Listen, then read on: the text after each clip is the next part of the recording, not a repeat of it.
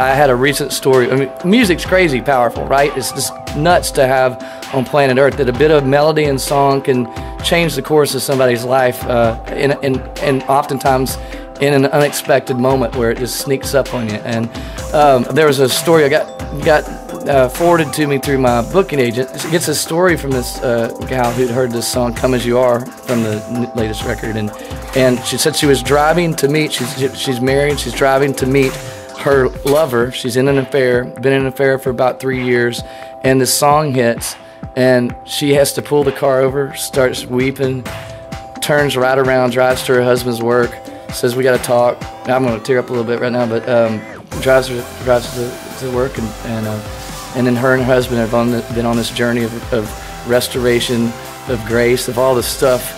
But that song is like, you know, God loves us in your present tense, not your future self. He loves you right now where you are.